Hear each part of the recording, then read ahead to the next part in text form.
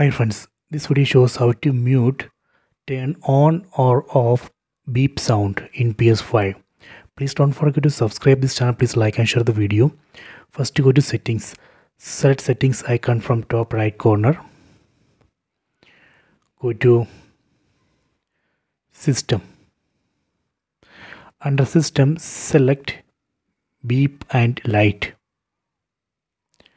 Then here you can see mute beep sound. Mute your PS5's beep sound when turning it on or off or putting it in rest mode. Just enable this option. Done. So this way we can mute beep sound. Okay, so later if you want to unmute, again come here, then just disable this option. Done. I hope you have enjoyed this video. Please check it.